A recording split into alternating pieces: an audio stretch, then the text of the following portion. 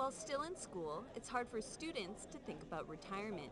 22-year-old Humber student Sebastian Ramirez says it's hard to save for the future on a student budget. It's barely even enough for me to get my books, and then on top of that I have a car, so I have to pay car insurance, and with gas prices nowadays, ridiculous.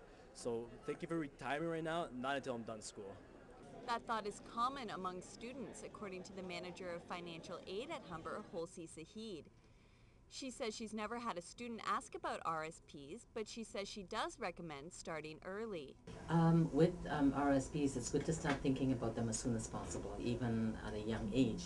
But however, students are coming into school and they are not able to afford school costs, let alone having extra money for RSPs. So it's a matter of priority. And it's not just students that have a problem with saving. A recent CIBC report says that Canadians are saving only 4% of their take-home income. Financial advisors say that RSPs are a secure investment that helps you not only prepare for your future, but also get tax savings in the present. On the deadline day for RSPs, people are rushing to the bank to finalize their finances before taxes are due.